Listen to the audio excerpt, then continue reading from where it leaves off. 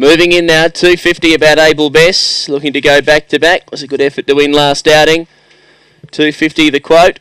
All in now, green light on. We're set for a start race number 4. They're ready.